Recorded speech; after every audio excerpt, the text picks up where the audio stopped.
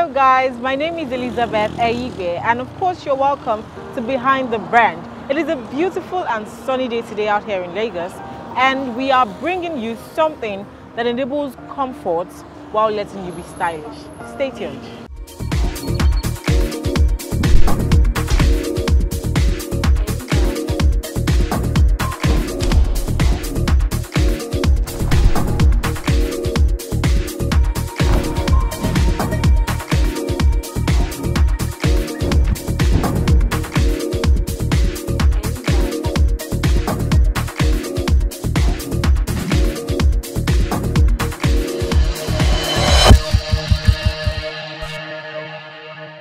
You're welcome back to Behind the Brand. As you know, Nigeria is a growing economy, and that comes with a lot of businesses and brands, upcoming and of course more established ones. Today, we're talking to Alternate Coutre, a brand that employs Nigerian and African fabrics in the making of their products. We're going to be learning about the products, the making, the process, the materials that they use for their products. I'm so pumped, guys, because I mean, it is African, it is our own. Let's go, guys.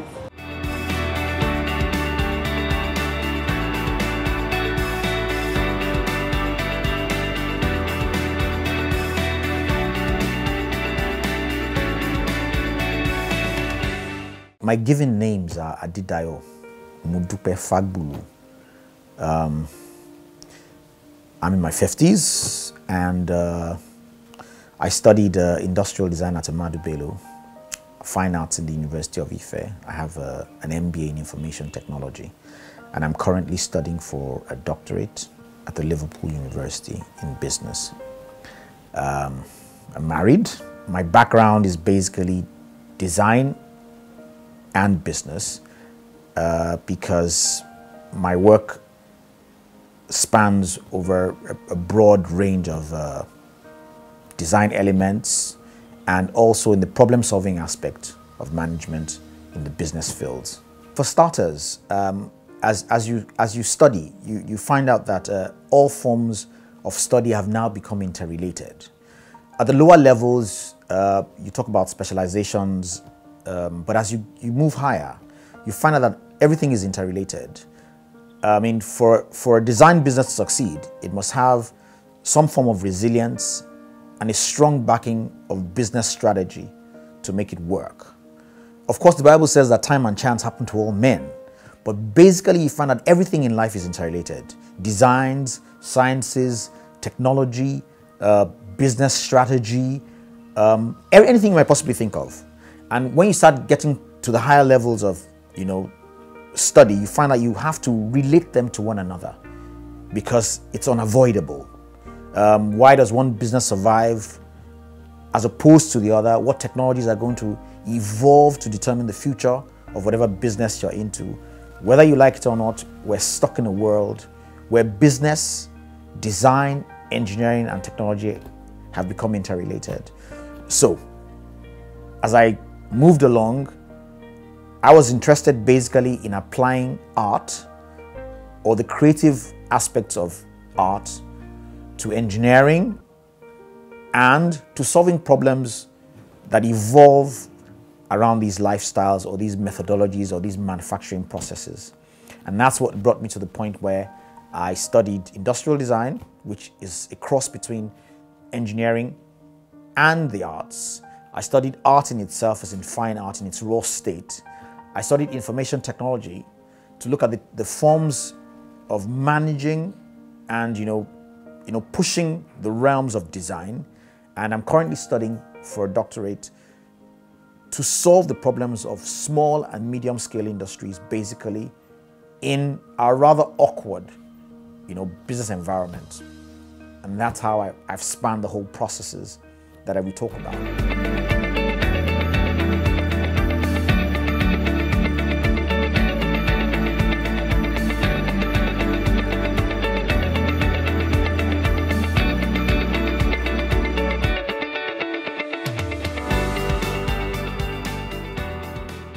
What I do is not that straightforward in terms of interpretation, but I could start off from the perspective that like I said, the firms I manage, there are two of them. One is the Workhouse Design Group, and one is Alternate Culture. The Workhouse Design Group basically is exactly what it says it is. It's a design firm that supports the construction industry. Basically, we manufacture components and attachments to buildings or anything that enhances the architectural industry. They call us in to solve design problems, or they call us in to fabricate and manufacture components for the design industry. That's one aspect of what I do. The other aspect of what I do is design on the clothing level. We design clothing, we design bags, we create solutions at the other end of the design industry, the fabric, colors, solutions for particular, needy industries. That's the other end of what we do. Now, the third end of what I do goes into the business management of these processes.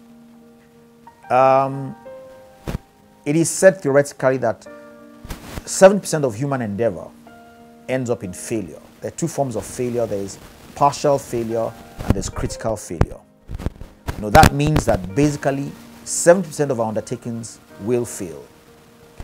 The other aspect of what I do, which I'm studying for currently, is to look into industries of the design nature, of the manufacturing nature, of the production nature, small-scale industries, medium-scale industries, subsistent industries, to determine how they can create resilience to survive. So I have combined all aspects of design, manufacture, and consultancy, and that's what my firms basically do. We combine that which is practice to solve problems that can take us into the future. We call it resilience design, okay? And the object in itself is sustainability. How will industries within the Nigerian sphere and around the Nigerian sphere sustain themselves over a long period of time? It's important that I add that the average industry around the world survives for a maximum of 40 years. That's the average.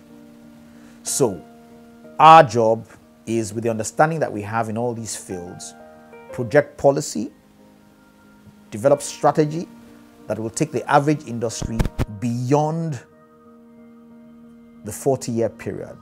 How do you hand over to your children, your grandchildren, or how do you sell to a third party who will continue?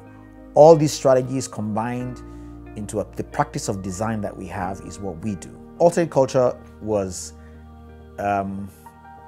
initiated by some other person, some third party.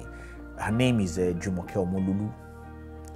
And basically she walked up to me one day and said, look, with all your design experience, with all your design knowledge, don't you think there is a need to interpret these things at the other levels where people can afford to actually buy them or see them? I mean, she was the one that initiated the whole thing, and we registered the company about 3 years ago, and we started business.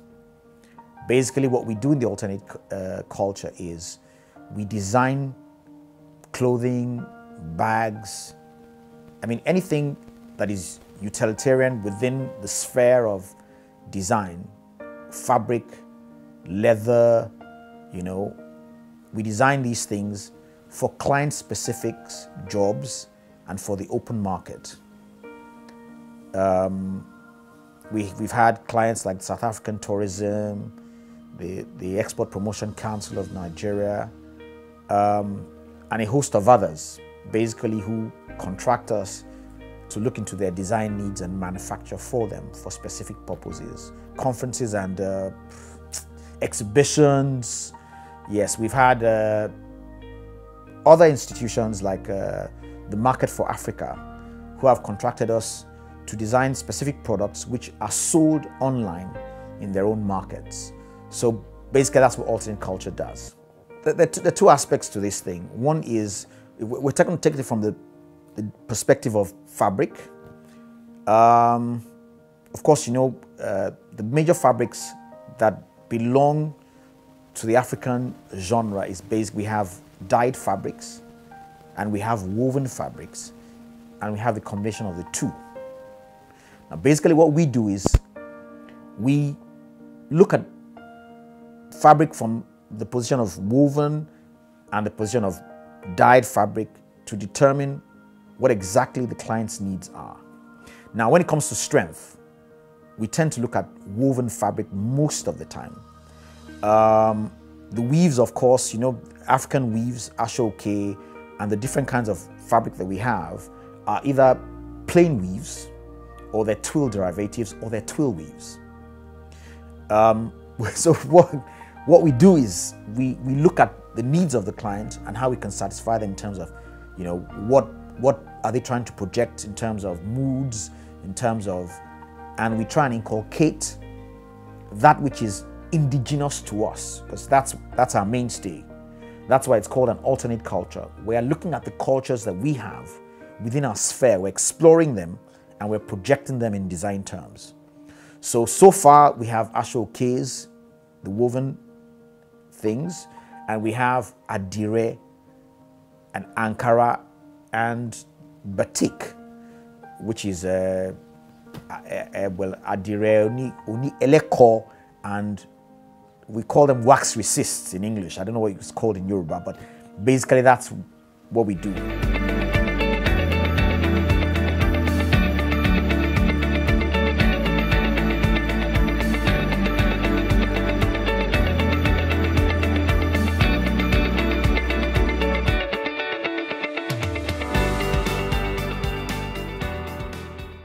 Now, when it comes to design, the approach is it's a bit complex and it's a bit simple.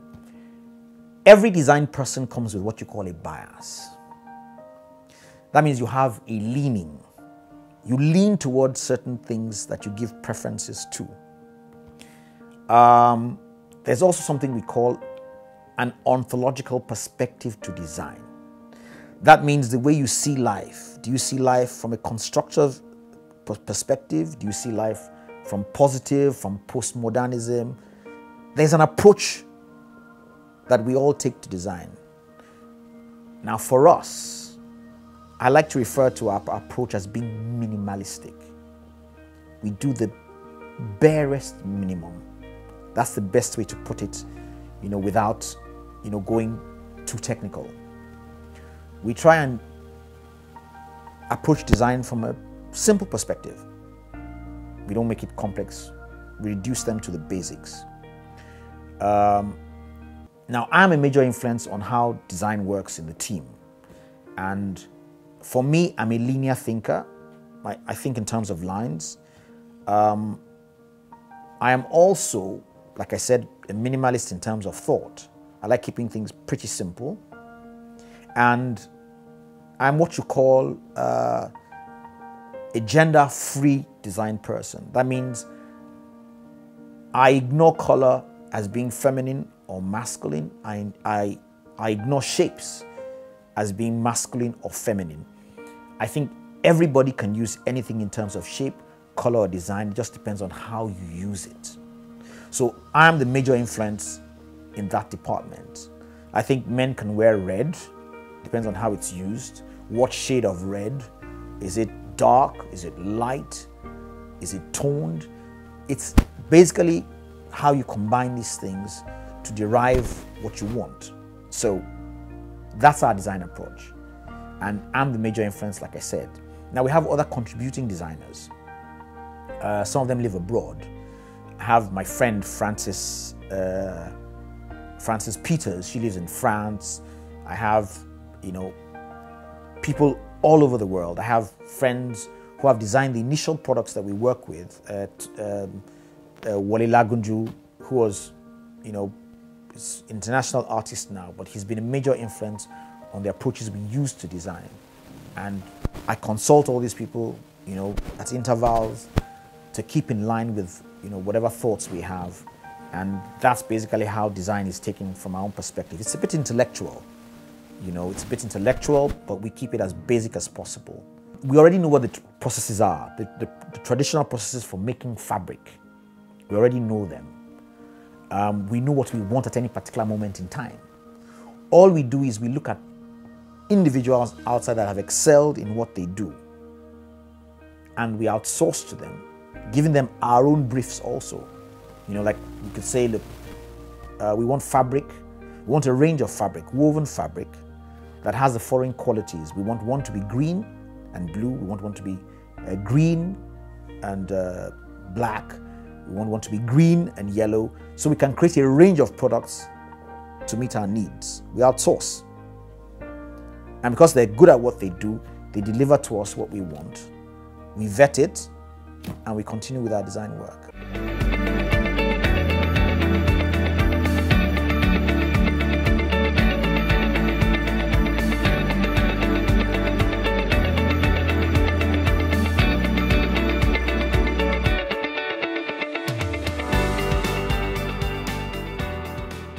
These are just neck pillows, travel pillows. And we follow a basic thing, like I told you, it's always minimalist. And, you know, we follow a consistent procedure in getting the designs. There's always one form of contrast or the other. Either contrast in the labels, contrast in the zipper holders and the tie holders.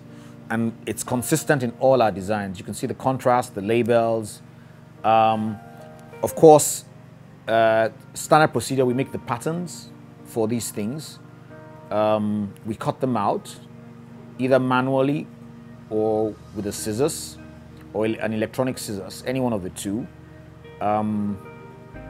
We cut out the inner linings, we cut out the foam layers, and we basically just stitch everything together to give us the product. But one thing that is, you know, peculiar about our own product is we either have them in contrasting colors, like this, or we have them with contrasting labels. We try to make our product, you know, fun products to generate a bit of excitement as we maintain the African theme. We have beads on the zippered handles, and I guess that's basically it. A lot of Nigerians come to Africa, and they want to be able to identify with that which is African. Now the object is, this is a functional item that they can identify with. I mean, this is our largest selling product because people just pick them up casually at the airports. Airlines also buy them from us and have their logos put on them. So basically, because of its function, I mean, it brings comfort to people that are traveling either by road, by air. It's one of the products where people pick up rapidly, and it gives them the opportunity to identify with Africa in a functional way. And that's what brought about this product. We also have other things that we do. We have books, we have all kinds of other items, utility items that are wrapped up in African fabric or have African themes.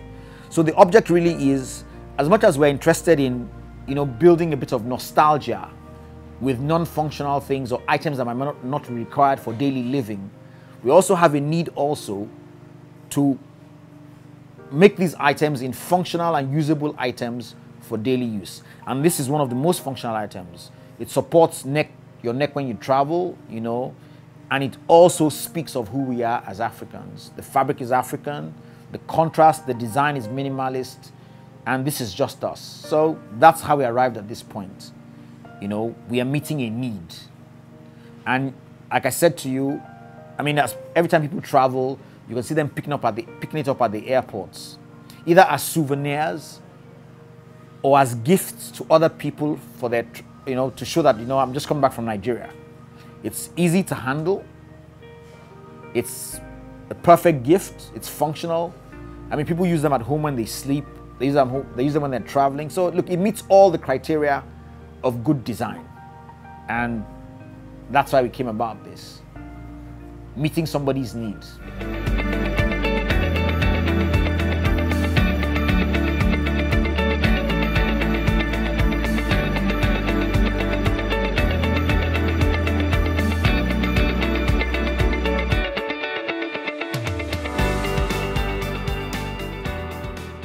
business then was business. I remember when we were leaving school a couple of years back. I mean, everybody wanted to work in a particular industry or the other.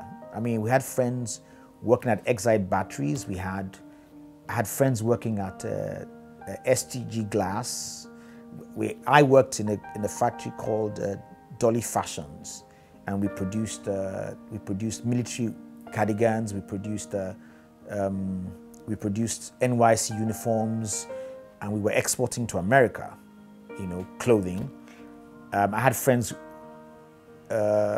Nui Knits in Ibadan, who manufactured knitwear, which we combined together to produce cardigans for the military, for the police. We had a shop in Lagos called Tops and Bottoms. That was the past of design. It was done properly. I mean, every year we'd sit down, a couple of months of the year, we'll design products, we'll make patterns for them, and we'll manufacture throughout the year.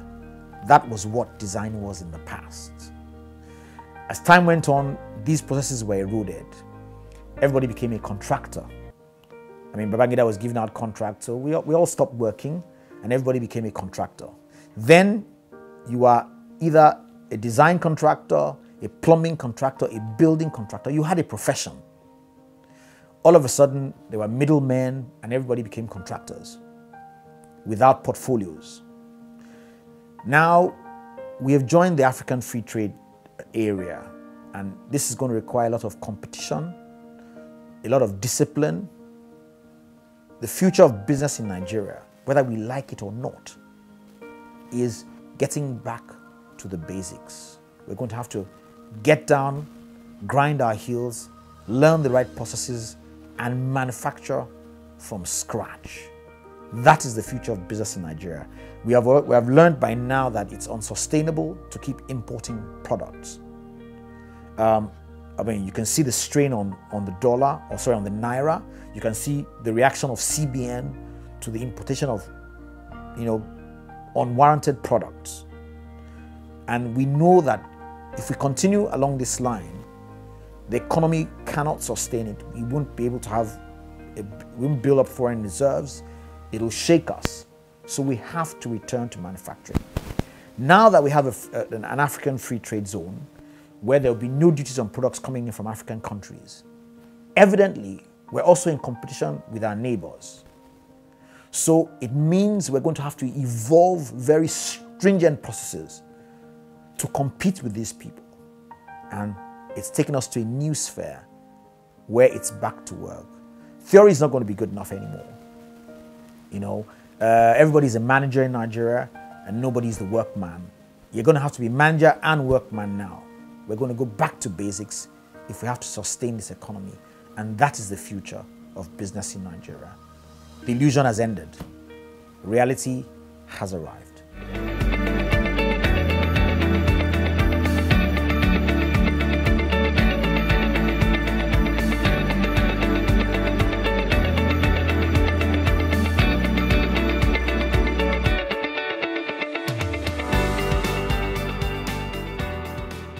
I think everything is a challenge in Nigeria. I'm sure you know that.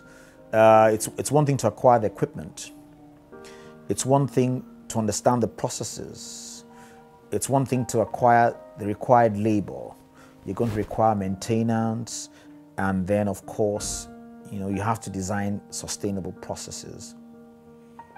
Everything is wrong in Nigeria. There's an input that is tacit, there's an input that is explicit.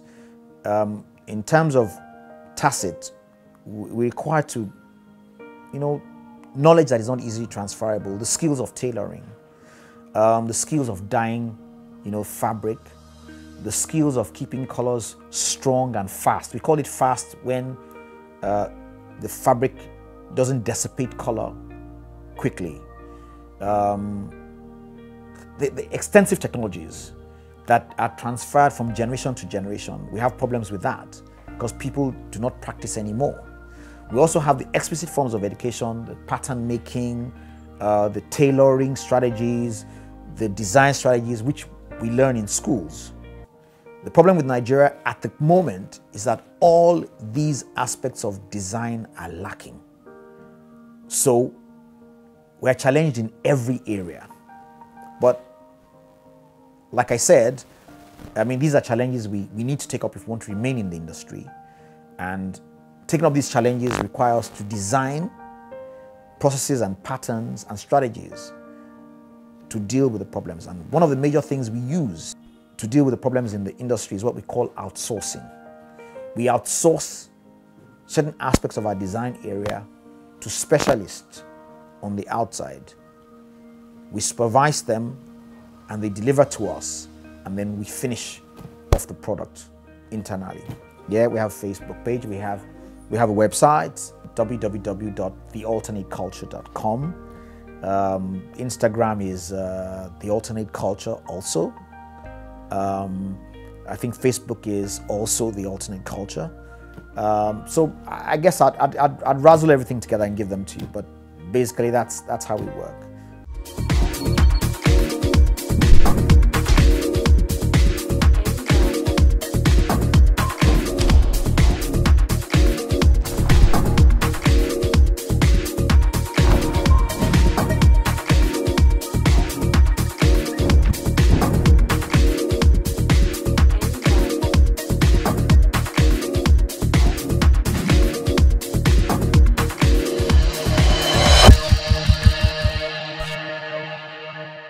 Ankara on throw pillows. That's new to me, so I think it's a good idea. If you're going to cultivate the African culture in art, at least we should learn to do it our own way. There are other designs, the aesthetic, the ascetic, and whatever they call those things. But if you're going to use Ankara on this type of things, then yeah, it's a go-go for me. It depends on your choice and my choice. So I don't really see much about it. You know, these days Ankara is being used for different kind of things. You see people using it to make bags and shoes and all that. So if they are now using it to make throw pillow, I believe those that are using it to do that, maybe that is their choice. Well, I can say it's fashionable from my perspective, you know. So it's fashionable, yeah, from my perspective. Yeah. It will be attractive to a lot of people. For example, people that love Ankara so much, maybe it will be attracted to them. But to me, maybe a bit, not that much. It's a trend.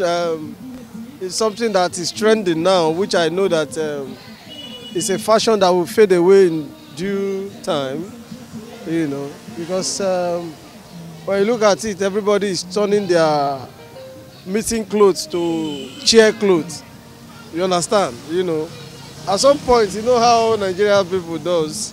When everybody embrace, everybody try to do what everybody is doing. So when they will stop, all of them will stop at the same time. It's a big talent for anybody that be creative like that. Because to be a creativity for any job or any design is not easy, because by this way some people use Ankara to do cushion share. Some people use Adire to make it as a design, and some people use Ashoke to design. All these things beautify our culture in Nigeria.